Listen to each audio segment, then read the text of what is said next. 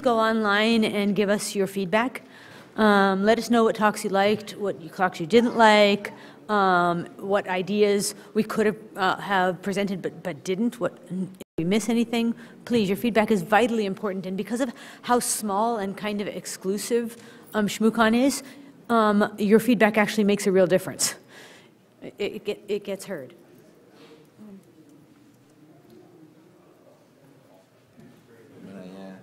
I'm sure we'll have loads of technical problems. No, not with these guys. They tend to make it run really easily. No, on our side. Oh. We're not very good at computers. Oh. Let me turn that off. It's kind of like math.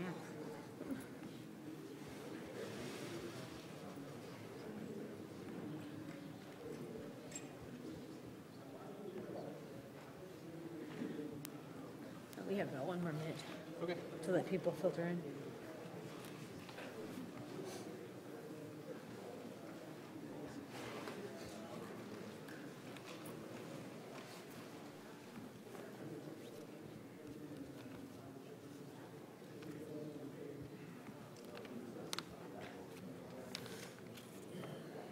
Okay, so just Command Tab. Yep. Great. All right. I have been told to tell you, or at least I've been informed, that Brian's official title is Lifeform, but Mike's not sure whether he qualifies for that yet. It's, we have had a lot of talks. This sort of a theme of this conference has been on throwing real science at security, which I'm actually really excited to see. And this talk is another one in that line, the practical applications of data science in detection. Gentlemen? Thanks. I'll be back. Sure. So luckily for you guys, we're gonna spare you a lot of PowerPoint. I think we've got 5 or 6 slides. Unluckily for you guys, we're going to use iPython notebooks, so you'll get to see some code and graphs as we run through the presentation. So thank you for attending Practical Applications of Data Science and Detection. I'm Mike Sconzo. That's Brian Wylie. This is probably a pretty good buzzword bingo talk, but hopefully you guys will learn things. So one of the main things I really want to emphasize, and I'll post a link in a second, try this at home. It's a lot of fun. We're actually going to release, and we did this morning on our GitHub, both iPython notebooks and some of the data that we use to actually perform the calculations, so everybody can go home and play to their heart's content. And by all means, if you have any questions, feel free to always reach out. So, brief introduction. When we talk about data science, what are we talking about? Well, we're talking about people who really like to tinker, people who understand, right, math and statistics, and people who understand things about a subject. Are they all one person? Maybe. In this case, it's 2 people. Brian has a crazy wealth of statistics and math knowledge. I have enough to be dangerous. I might be the subject matter expert, for lack of a better word, and we both really love to tinker with things. So this is a really good combination for both of us.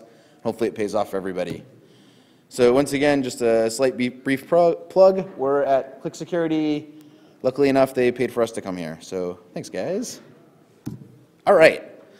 So there are kind of 2 main things when you're running through data science. One is you have to have data to analyze. So great, how did we do this? Well, for our use cases today that we're going to be talking about, we used Bro, and we used SQLmap and JBroFuzz to generate all the data that we're going to look at. Then to actually analyze the data, we use primarily iPython Notebook because it has a really nice flow that you can begin to structure things through. And then we obviously use the Python pandas library as well as a couple other ones. So these tools are fantastic. And if you want to take a picture of the slide, the notebooks will actually be at the very last link. And I don't know if you guys can read that well or not. But it's clicksecurity.github.io/data_hacking. If you just go to GitHub and you type in data hacking, it'll be one of the first links. Even better. All right. Okay. So we're going to take a look at 2 use cases today, primarily because we thought they were pretty interesting to us, and second, they might be interesting to everybody else.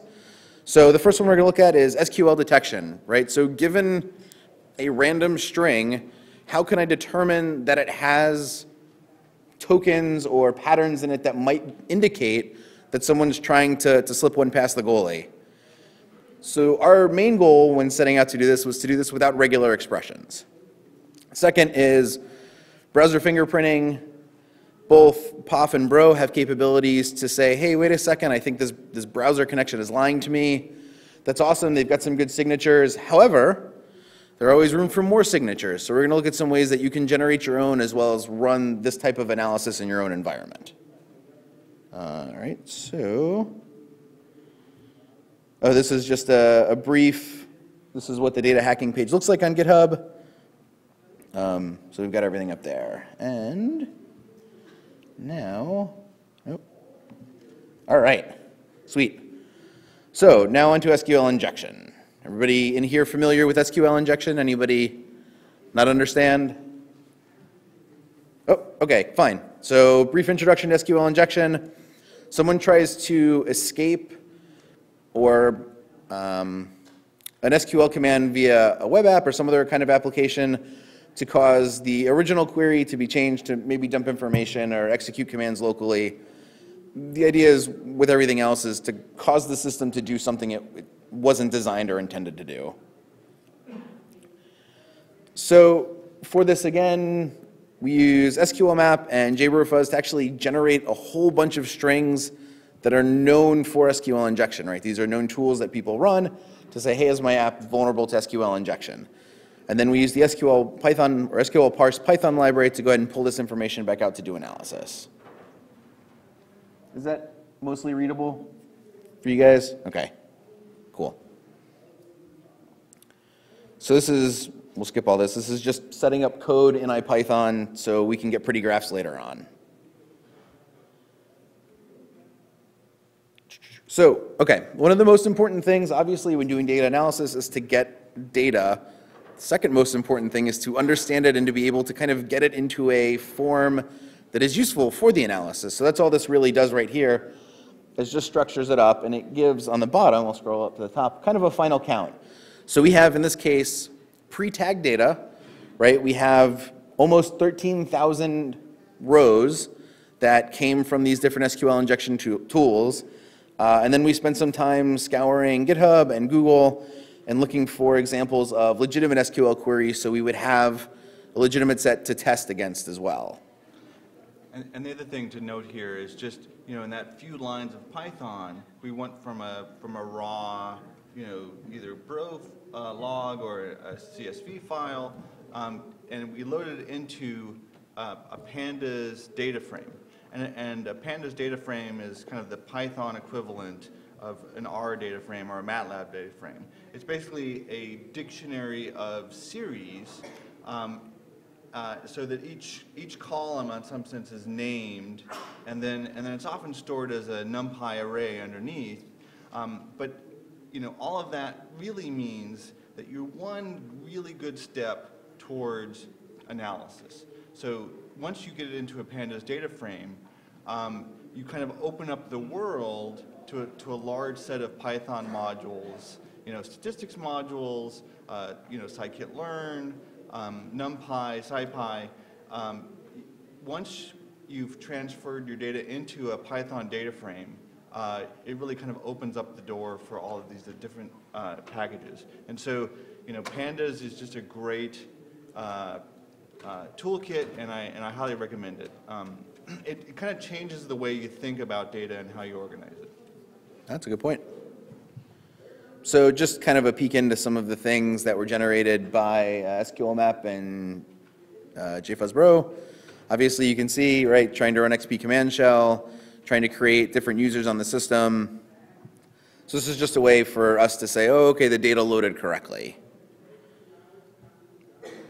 So this is using SQL parse, and what SQL parse does is it kind of gives us a generic representation of the SQL string, right? So we can take something that's kind of the escape sequence, and then you've got exec, XP command shell followed by a ping command, and it breaks it up into these various data types that it believes it is. Is it 100% accurate? No. Is it, is it good enough? Most definitely. Is it really good? Yeah, it's actually kind of nice. So we get these different tokens that represent kind of the generic form of the strings that we have in our SQL injection statements. And this becomes really important later on because you don't want to be doing a regex match on particular tokens and particular strings and, oh, did they do this delimiter or this identifier? I mean, you kind of want to take it, you want to do a data transformation to kind of this more conceptual space around, okay, what are the kinds of things that this SQL statement is trying to accomplish? And SQL parse does a good job of that. So this is just a setup for later on in the notebook. One thing to note, when we talk about n-grams, in this case, we're not talking about substrings.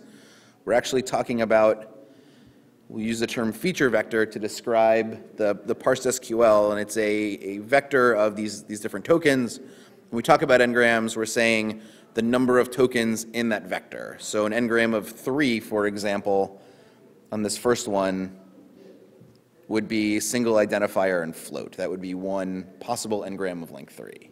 And for those who aren't familiar with n-grams are typically done on strings. And so you can imagine, I have a big sentence and I'm kind of breaking things up into tuples.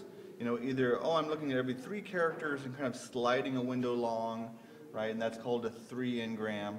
And n-grams actually give you a sense of of more semantics. And in this case, for SQL statements, they're kind of saying, not only am I looking at individual tokens, but I'm looking at sets of tokens, and that kind of becomes, again, a kind of a higher level thing where what are these sets of tokens trying to accomplish from an SQL perspective? No, precisely. Yeah.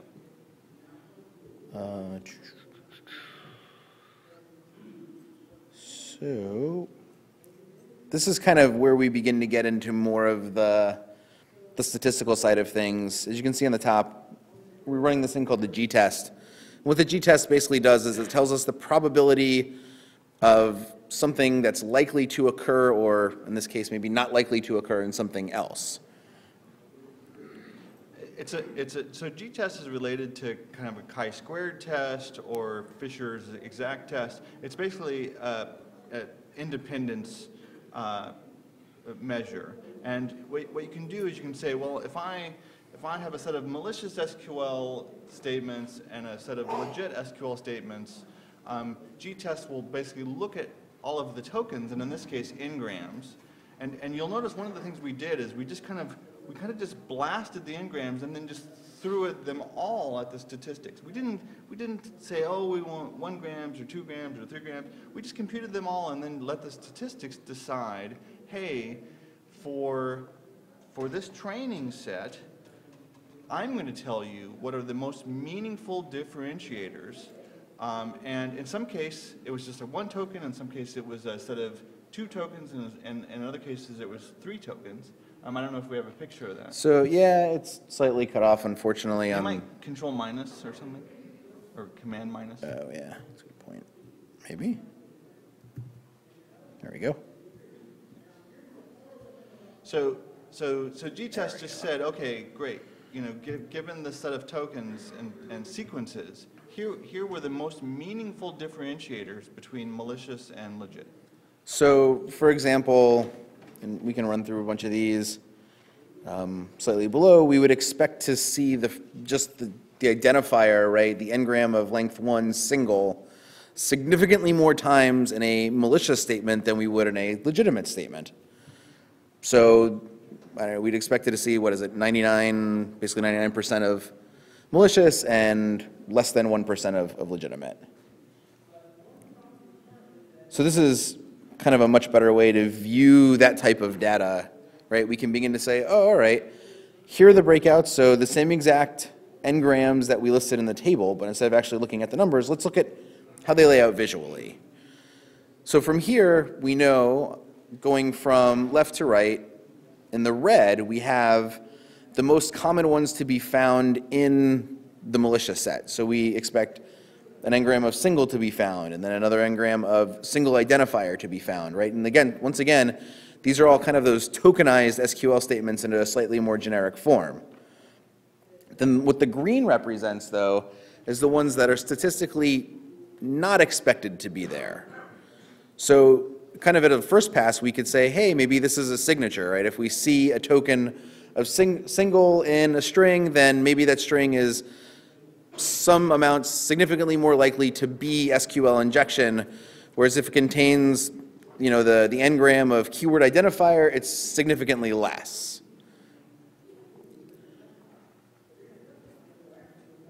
So once again, this is just kind of going through and putting the sequences in the data frame.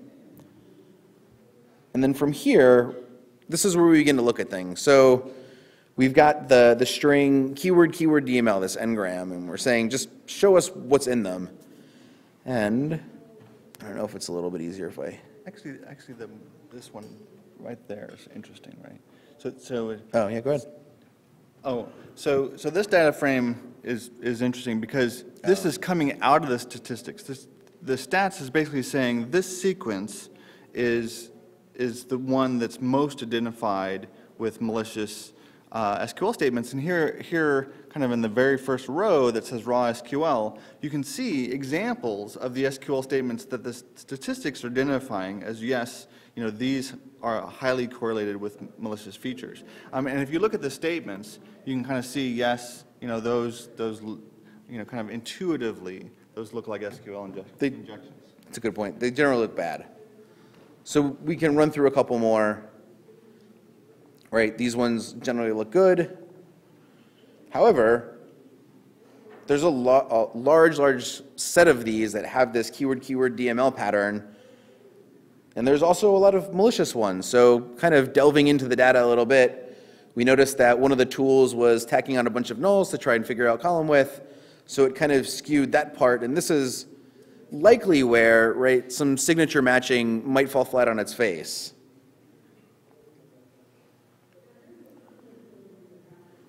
Right, so once again, here's another one, this keyword identifier, as we saw. Let me scroll up. This is where iPython gets interesting.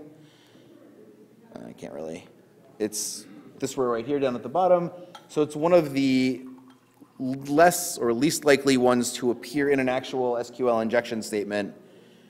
But clearly when we ask the data and we say, hey, what has this tag? It goes, oh, there's actually a bunch of these in the malicious ones. So again, maybe not the best way to just rely on pure statistical analysis. Show us what's least likely and what's most likely, and let us build signatures or regular expressions over that. So what else can we do?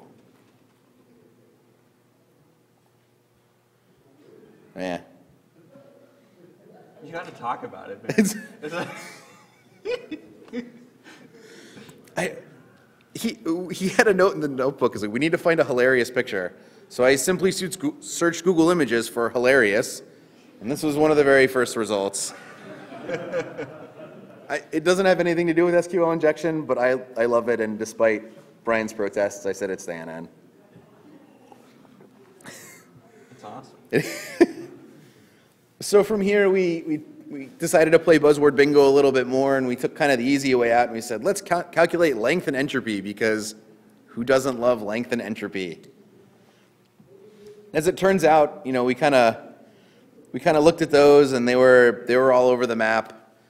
So while not entirely interesting, I'll let Brian talk about that in a little bit more. So this is one of the ones that I really want Brian to talk about. You can even see we got a little note in the notebook to talk about the wizardry. So one of the reasons this is entirely important is there's a lot of different ways to go from, all right, I've got my data, and now I've got structured data, and now I have a basic feeling for the data, but now I want to do something with it.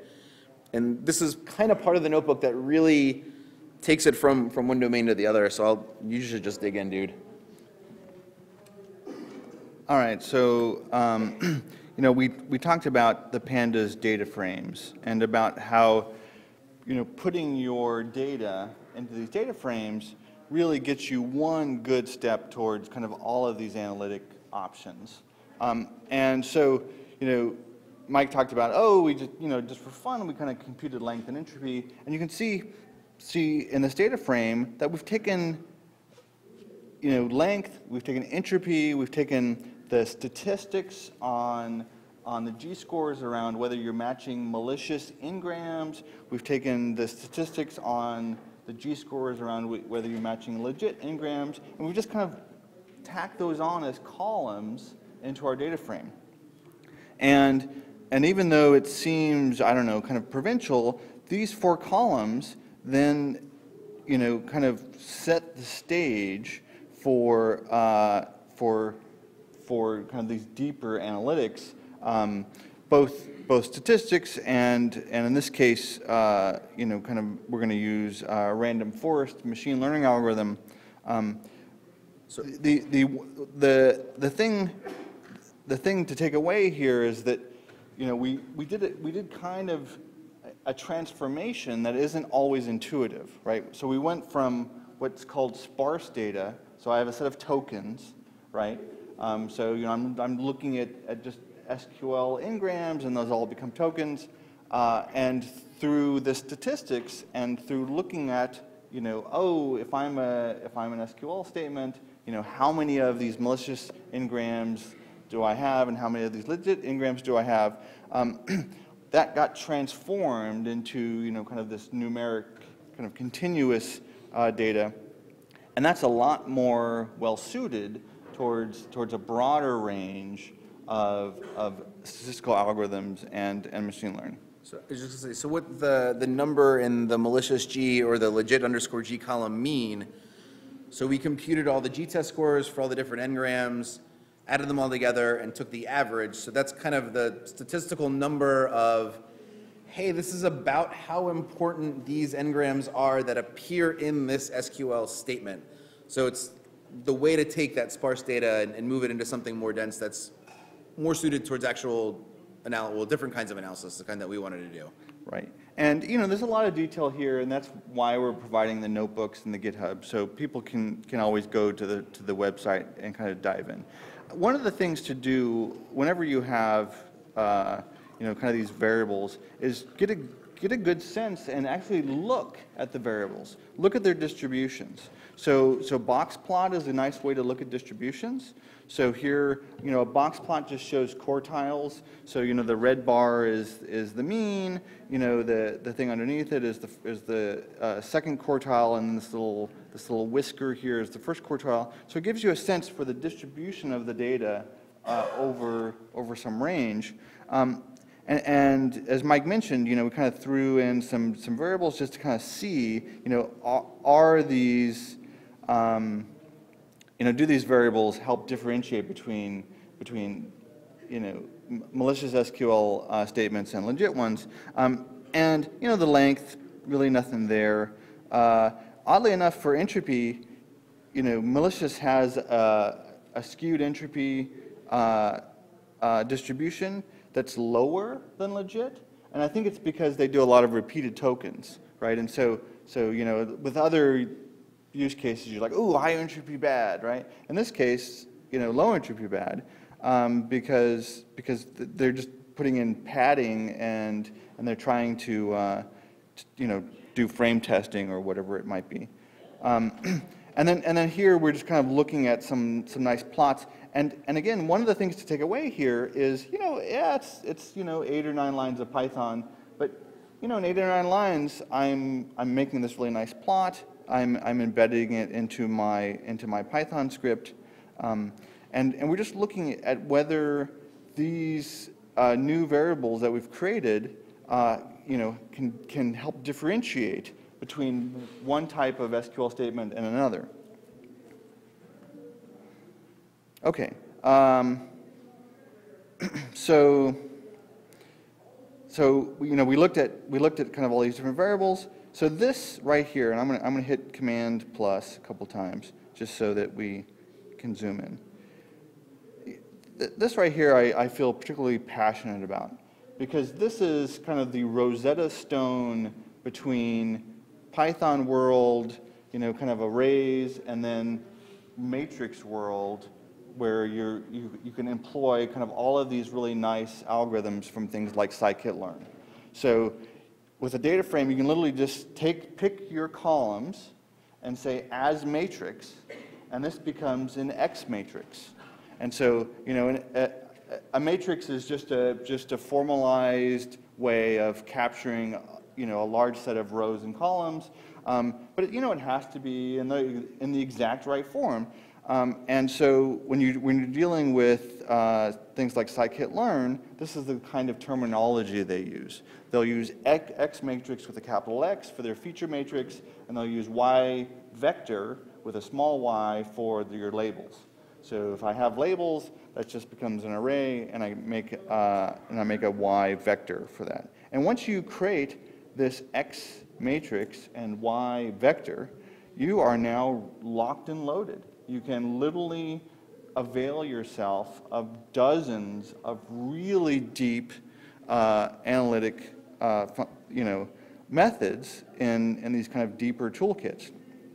And you can see, you know, we pulled in scikit-learn, we pulled in a random forest classifier, which is currently kind of like, hey, you know, if it's extremely robust for different kinds of data and distributions, and it seems to work fairly well. It doesn't overfit. So overfitting is a big issue depending on the machine learning algorithm you're using. So random forest does a really good job of the way it builds, you know, its forest of trees tends to be robust around avoiding overfitting. And so a couple of lines here, and we're done. So we actually did a cross. This is called 10-fold cross validation. And this is kind of the standard way of testing the performance, the predictive performance of your machine learning algorithm. And you can see that we got 99% accuracy. So these are all numbers here that say, oh, you know, I'm going to randomly take part of your data as training, and then I'm going to leave the rest of it as testing, and then I'm going to do that 10 times, and then I'm going to give you the results for all of those tests. That's called 10-fold cross-validation. What we chose is the feature vector.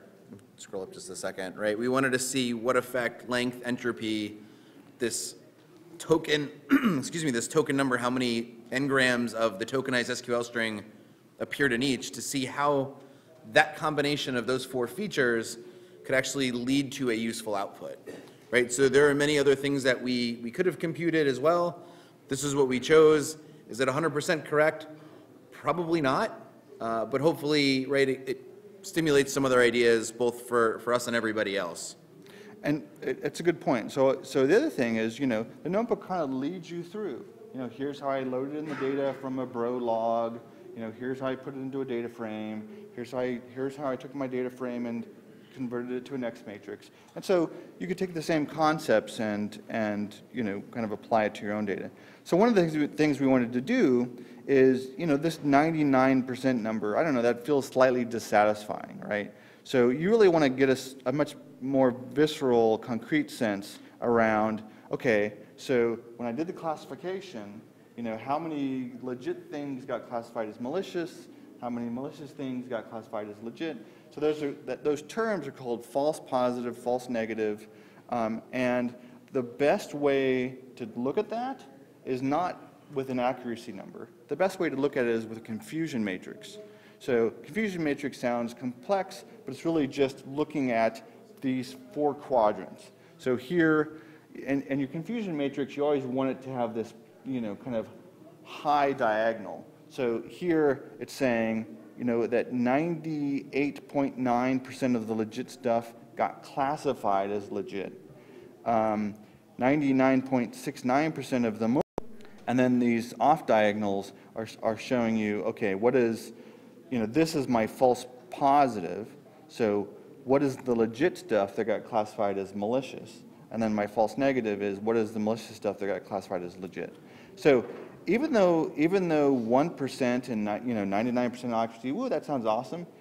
You know, the reality here is if you're processing millions of SQL statements, 1%, you know, that's suddenly you're looking at maybe 10,000 statements, right? And so even though 1% sounds good, kind of on the surface, it's definitely a place for improvement. And so one of the things you can do with these classifiers, they have a prediction method. They'll just give you kind of a 0 or 1. They also have a prediction probability method that will give you a continuous score between 0 and 1. And that's really useful for minimizing your false positives. Because you can say, look, I'm happy for you to miss some as long as you're not being noisy and you're not, you know, sending all these false positives. And so you can kind of tune that probability prediction. Okay, so probably we're running a little long. One of the things that's nice here is you can ask the machine learning algorithm, hey, you know, in the features that I gave you, what did you think were the most important in differentiating? And you can see that length and entropy, they were kind of close to 0. It didn't actually think that those features were that important. Okay, so here we're looking at, we can kind of look at a couple of the misclassifications. And at the bottom is you have a training script that you run on, you know, a jillion samples, and then you make a model, and then you pickle it. So you just take and this is all in the notebook, you just take the scikit-learn model, you pickle it, and then in an evaluation script, you unpickle it, and then you evaluate new samples that are streaming in. It actually shows you exactly how to do that. And so in fact, you know, this is a little baby version of the entire notebook. So this is what your evaluation script looks like. It's literally this small. You just, the SQL statement comes in, you send it to the parser, you send it to the n-gram extraction, you do these aggregations for the G and L, you call predict, and this is, that CLF there is the classifier. So you just call predict, and then it spits it out. And in fact, we did a little, you know, we just made some little joke SQL statements here to see whether the algorithm predicted whether it was legit or malicious. And my buddy Dorsey here, we always make fun of his mom, so I promised that we would put a reference into his mom. Okay, so sorry, kind of rambled on there, but you know you know, there's lots of cool work here on SQL injection, so we included that material. Quick question, you did note somewhere, but I don't know if you expanded on it. You had a small sample of legit calls, vice, malicious calls. Yes. Would having a larger sample of legit calls affect your numbers? Great question. Let me repeat it. The question was that we had 13,000 malicious samples and we only had 1,000 legitimate samples. You know, does that bias our results, and would we get better results if we had more legit samples? That was the question? Yes, good observation. In general, for machine learning and these kind of statistics, the more the better. And so, you know, we gathered what we could given the time constraints, and it's actually harder in some cases to gather legit stuff than it is malicious stuff. So definitely, you know, if gathering more legit samples would help the performance of the algorithm. Good question. And that was just a quick deviation. That was kind of one of the reasons why we wanted to release these things for you guys to play with. I mean, if you're sitting on a wealth of really interesting data, right, maybe, you know, you go home, you run it, and you say, hey, look, I found these new and better results because those guys on stage weren't 100% correct, and here's how we can improve what they did. Yeah, and it's GitHub, so you can always contribute back. Did you look at adjacent statements as a feature? So, for example, if you had like blind SQL injection where someone's doing like binary searching, the adjacent statements might be pretty important. Agreed. I guess the question is, did we look at adjacent statements if someone's doing blind SQL injection to see if there were any correlation or relationship between multiple statements? The answer is no, we didn't, but I agree that probably would be super interesting to take a look at. Good observation. Do you think there might be some bias in your results based on the data that you're using as input? So it looks like you have complete SQL statements for legit stuff, and you have partial statements for injections, which seems like there might be some issues. Like that might also be the basic statute will be different because doing partial commands versus full commands. Yeah. Good observation. So sample bias is always an issue. So you know, when you're doing statistics and machine learning, you know, one of the things to always watch out for is sample bias. You know, is my sample somehow skewed in a way that's actually making my results look better or worse than they should? And I think the observation you're making is, in this case, it probably makes our results look better than they should because we kind of have this mix and match of statements. So the answer is that's an issue. Sample bias is always an issue. We haven't formally addressed it in this case. The one thing I'll throw out is things like the machine learning totally tossed those out anyway. It basically said from a feature importance perspective, they weren't important. So it's mostly looking at the statistics around the G-test independence scores. But it's a good observation. And probably to be, it probably makes our results a little better than maybe they should be. Do you want to jump to the next notebook? Yep. And then okay, cool. So we've got the second use case, and then we'll circle back around for questions on both, if that's okay. And since apparently we have no hard time limit, as we were informed about earlier, we're happy to stick around and answer questions. And DVD recordings run out at 63 minutes. okay, that's good enough. So I think we can do that. Okay. Oh, okay. So with browser fingerprinting, once again, hey, given a HTTP request, how can I determine if it belonged to a legitimate browser or a piece of malware? That's kind of what we're going to set out to answer with this. One of the first things that we did was we sat on a network and we collected a whole bunch of HTTP requests. We used Bro for that. In the same GitHub repository, you can download the Bro script that'll actually print out all the header values, the headers and their values. So once again, you can generate your own data. You can go grab the code and you'll be able to run this entire thing at home. You don't need, as a side note, you don't need super powerful computers to do this in most instances. We actually did all the research and computation on our laptops, so it really isn't awful. The other thing that we did at the end, I'd like to say thanks to Contagio for having a really sweet malware dump. They have all the great PCAPs, so we were able to kind of grab some malicious PCAPs and see if any of those applied to what we were able to learn. So we'll kind of go a little bit faster on this one just so we can get through and answer more questions. Once again, reading the data from this one, we actually had 100,000 lines of Prolog that we were going to digest. Now, granted, that was both client and server, so we pruned those down to client only. And that's really all this does, is this just sets up the client event. In the Bro script itself, it prints out the headers and their values as key value pairs in a JSON section. So we simply convert that JSON section once again to our favorite word, feature vector, and put it in a pandas data frame. This one I really have to point out, I groaned at it. So Best picture ever. Come on, short agent. Come right, on, Zach. that's cute. Thank you. Thank you so much. So one of the things we tried with this idea of a short agent is everybody has seen user agent strings, and they're loud and they're gnarly and there's just a lot of crap in them. So we tried to figure out if there was a way we could kind of condense the model by saying, well, these are common features in a user agent string that we should pay attention to. Once again, we started off with a couple guesses. Some worked better than others. We stuck with the ones that worked better. Is there room for improvement? Always.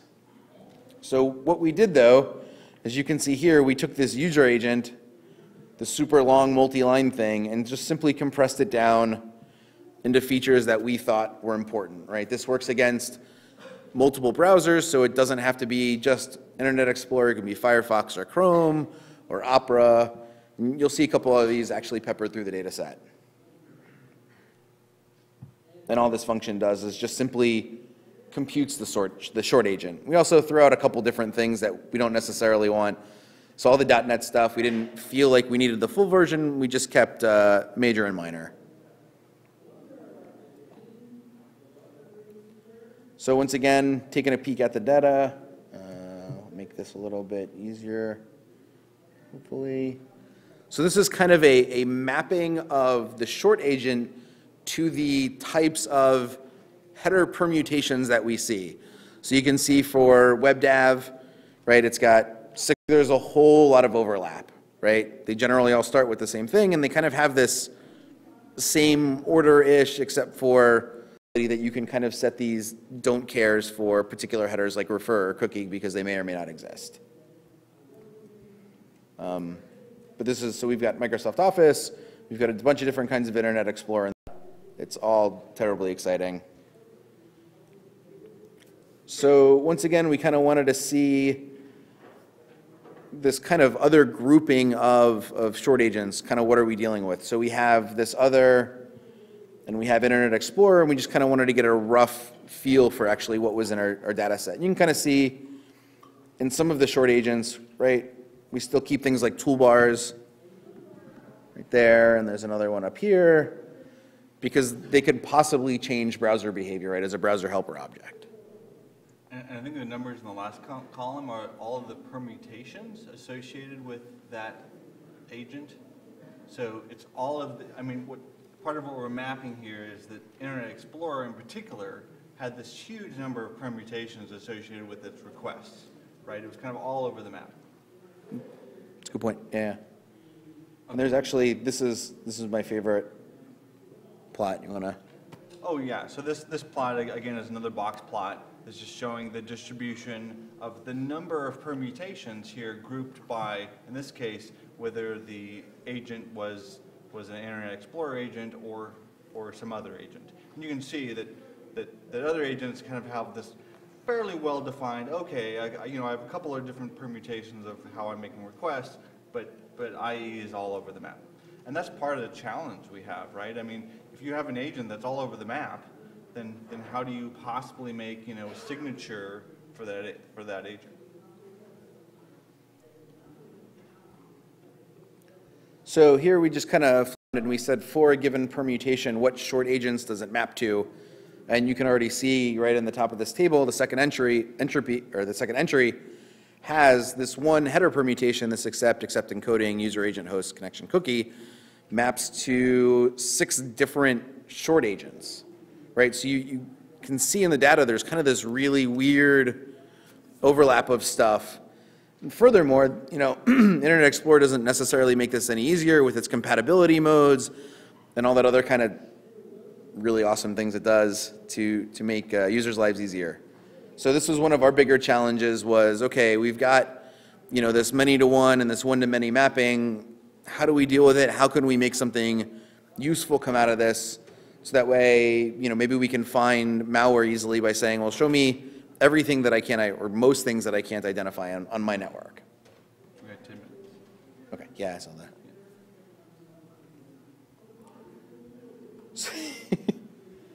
So this is one of the things that we looked at too was doing a Levenstein distance, and I really like Brian's implementation of this. So I'm going to let him go on about why Levenstein is cool, but why our kind of modified Levenstein is slightly more interesting, maybe. Okay, so You gotta be quick though. yes, I have to be quick. So I put this in here because, it seems like extremely challenging ground that we're on here. So given all of these different permutations and all these different agents, how do we do something meaningful? And we kind of pulled out quite a few different things here.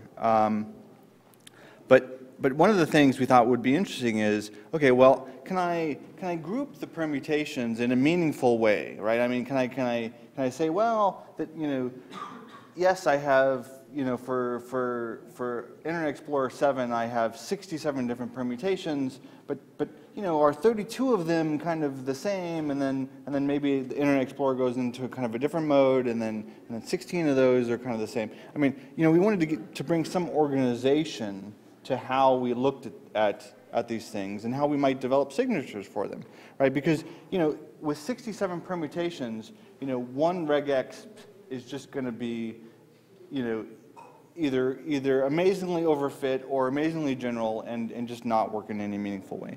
So I think I'm going to some of this I'm going to leave just for kind of exploration offline if people are interested. But Levenstein distance is an interesting way to think about it. So typically Levenstein is you're looking at strings and you're looking at characters within strings, and it's often called edit distance. So how many and Levenstein measures three things: additions, deletions, and then substitutions. So those are the three measures that it has. And so here, instead of using characters and strings, we're actually just using tokens and sequences. So you can see how that plays in with H clustering. yeah. So so here is an example that hopefully you can see. So we have, you know, these four kind of mocked up header requests, and the Levenstein distances associated with them. I think it's important for people to understand what's happening here. So the distance between A and B is 1 because we deleted one token. The distance between B and C is 1 because we substituted one token. And then the distance between A and D is 2. And can someone tell me, as a user audience experience, why that is? Different order, right? And so cookie here got transferred to the beginning, but then accept and user agent and host all remain the same. And you can imagine the kind of bookkeeping associated with that, right? I mean, that last example really gives you a sense for, and they do this really cool bookkeeping kind of inside this two-dimensional matrix, and then you do this backpathing to actually look at the edit operations. And so I wanted to give you a sense for that. You know, it's kind of a cool thing. And now, you know, if you go to the data hacking repo, there's just a library, and you say, hey, give me the Levenstein distance of these things, and it pops it out. So without much time left, the way we're using this is as a similarity metric. So we're actually kind of taking all of the agent strings, we're computing these similarities. So, you know, here's an example, you know, for this agent here, right? Here are the most similar header strings, and it kind of groups them up into pairings. And then, you know, the thing that will just have to be, you know, part of the fun exploration you do if you're interested offline is, now that you have those similarity pairings, you can actually take those similarity pairings and make a hierarchical cluster. So I can from the bottom up, I can take the things that are most similar and kind of weave those together and kind of into this hierarchical cluster. And you know, it sounds complicated, and there's quite a bit of bookkeeping to it. But you know, if you have a nice Python module that does it for you, that's what we do here. And so here's an example of that. And so this is one of the Safari agents, and we have this kind of cool viz here. So you can, all of these header requests kind of are of the form host connection blah, and then at the bottom here it kind of has this weird one. You know, it starts with accept refer, right? But you can see that hierarchical clustering just automatically pulled that out for you, right? And it's fairly detailed, right? I mean, it's not like a hard clustering like k-means or something.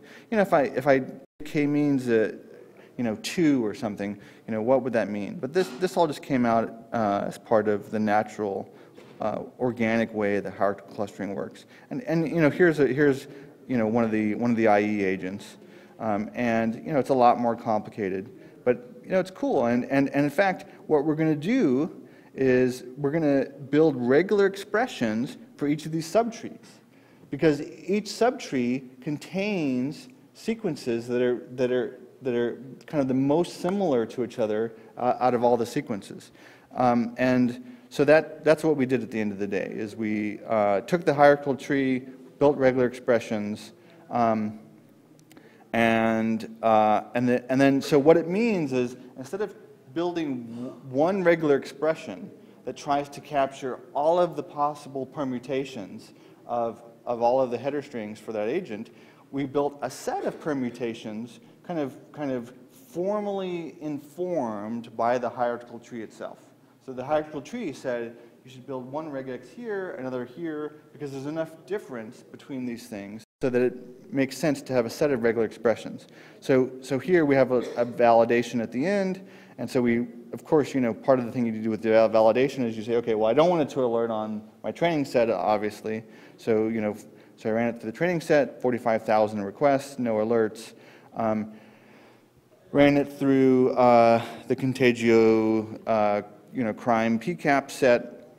They had agents that we didn't, and so we're just matching on. We're just taking the agents that matched up, and we're testing our regular expressions against those agents.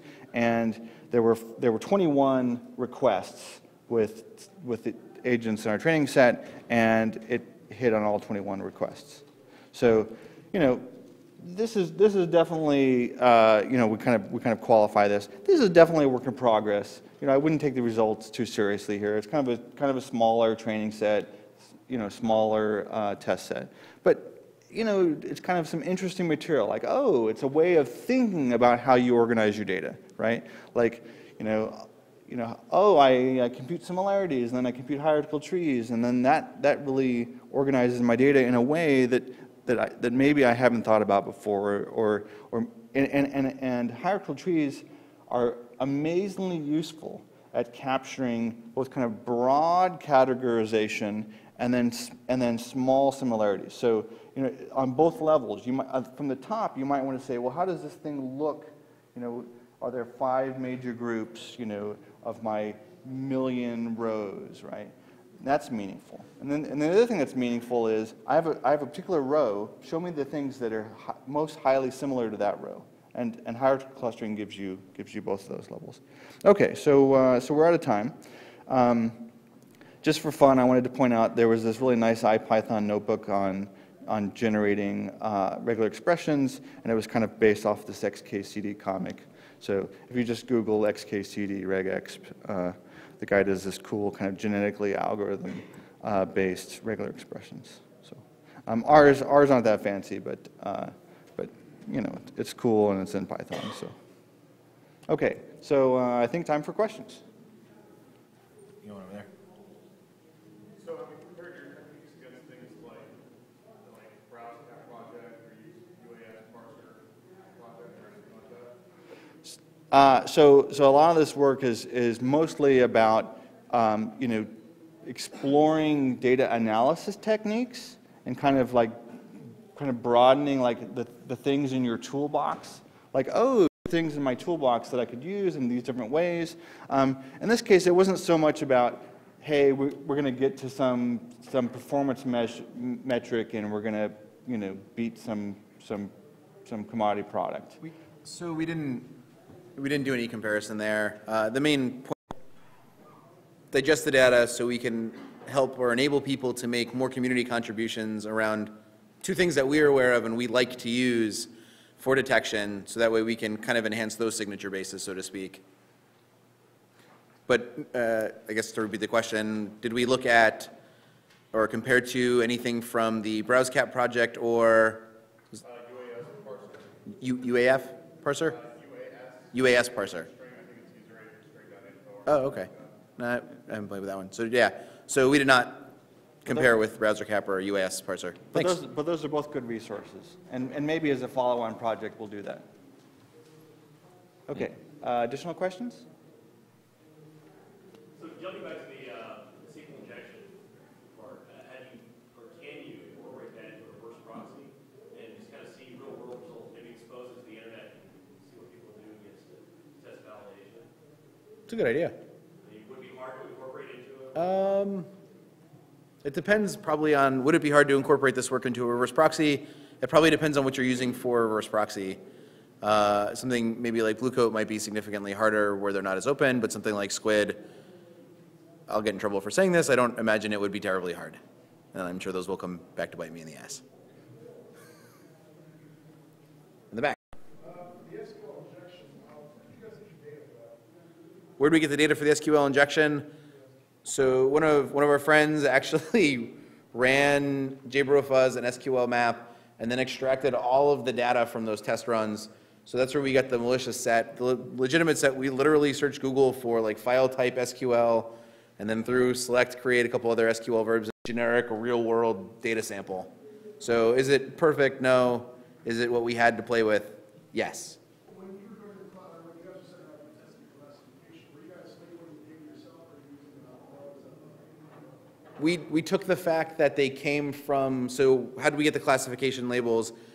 We labeled malicious as ones that we ran from tools designed to pen test SQL injection, and then the ones that we found on the internet, they were generally associated with open source projects and whatnot, so we made the blanket assumption that they were going to be legitimate.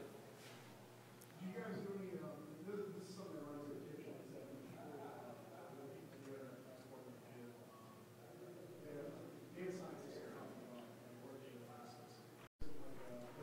Hey, I found something that seems to classify really well, but there isn't, something I've always recommended running basically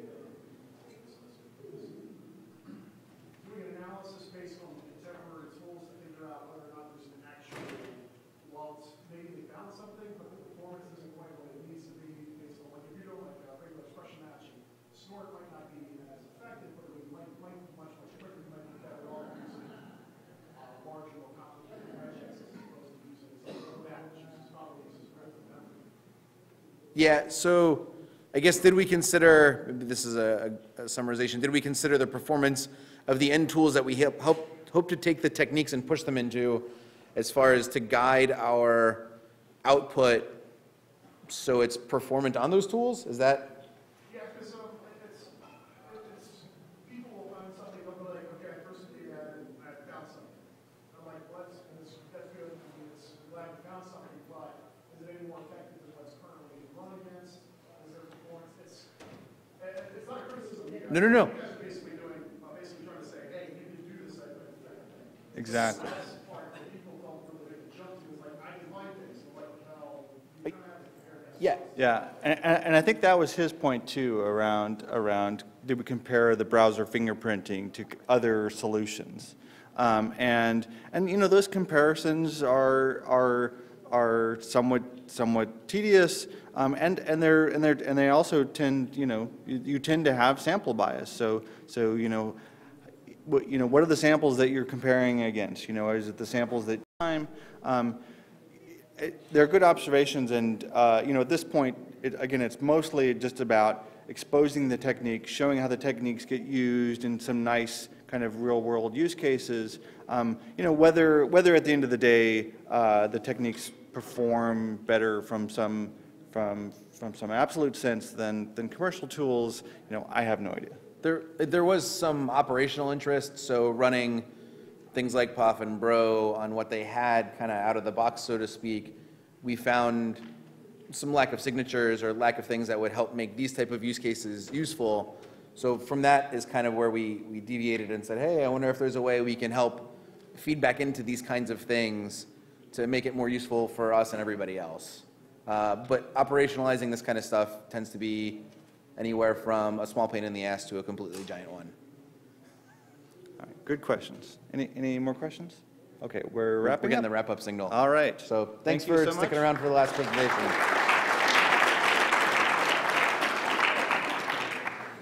Do you want me to? I'll just unplug. I don't know. Computers.